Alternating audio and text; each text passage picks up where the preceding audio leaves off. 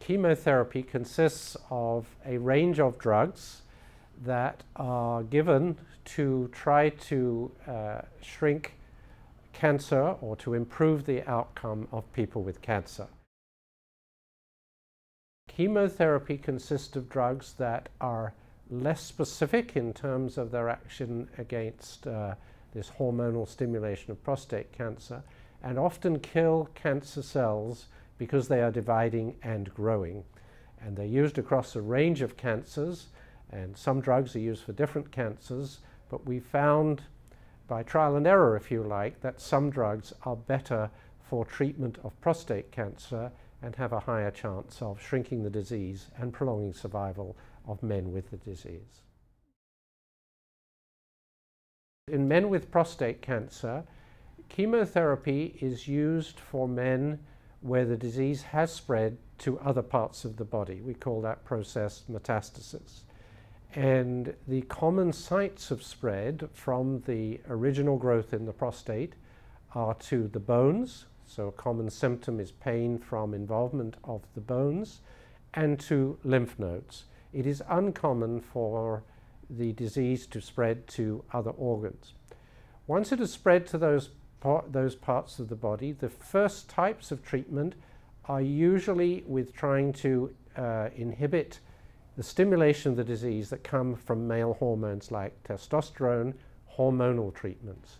Eventually, men will become resistant to those treatments.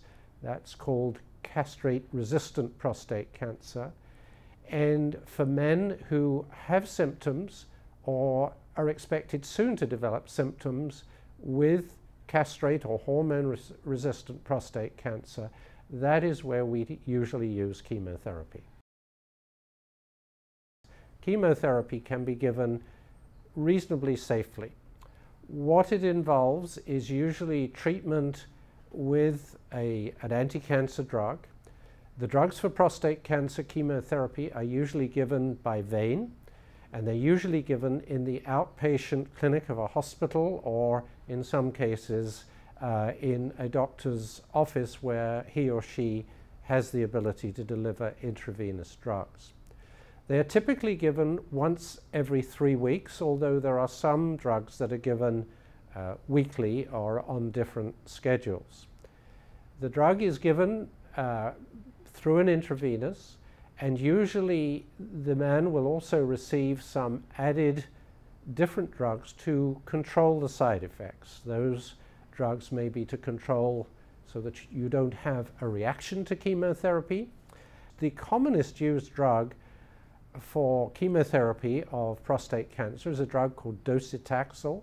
It's also known as Taxotere, and fortunately that's a drug that does, although it has side effects, it does not usually cause any substantial amount of nausea or vomiting. The side effects that we worry about most are those that come from these drugs acting against dividing cells. So in a man with prostate cancer, his disease may be growing, progressing, because the prostate cancer cells are dividing, and as they divide, they will make the sites of involvement get bigger. So the tumor is growing. Most of the drugs that are used in chemotherapy are active against cells that are dividing, and they stop them dividing, and they may then lead to the death of those prostate cancer cells. But they aren't entirely specific, and all of us have within our bodies cells that are dividing. And there are side effects against those tissues or organs in the body where we have dividing cells. One of the most obvious is hair growth. So the reason that chemotherapy can cause baldness, and it's usually for a period of time, the hair comes back normally when the chemotherapy is stopped, is because it stops the growth of hair. And that is obviously unpleasant. It's not in any way dangerous to the patient that they have hair loss. There are within the body other sites where cells are dividing, and the most critical is inside the bones. We call that the bone marrow, where cells are dividing to produce the cells that are in the blood. That includes the red cells that carry oxygen to the tissue, but the effect against those is not very great because they live a long time, and so a transient interruption of producing them doesn't make, in general, people very anemic. The red cells don't go down very much, so that's not a big problem. But the white cells that guard you against infection, which circulate in your blood, they have a very short lifetime. So if you interrupt producing them, then the white cell count goes down. And we use a 3-week cycle of giving chemotherapy in general to allow the white cells to recover. In the middle of that period, the white cells can be down, and that can lead to infection.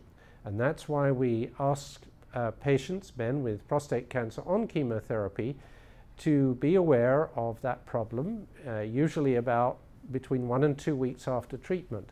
It isn't common they get an infection, but if they do, we ask them to get medical attention.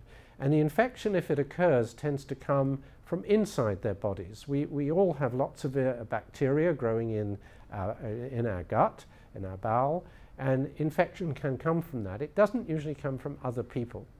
So you don't have to stop hugging your grandchildren, for example.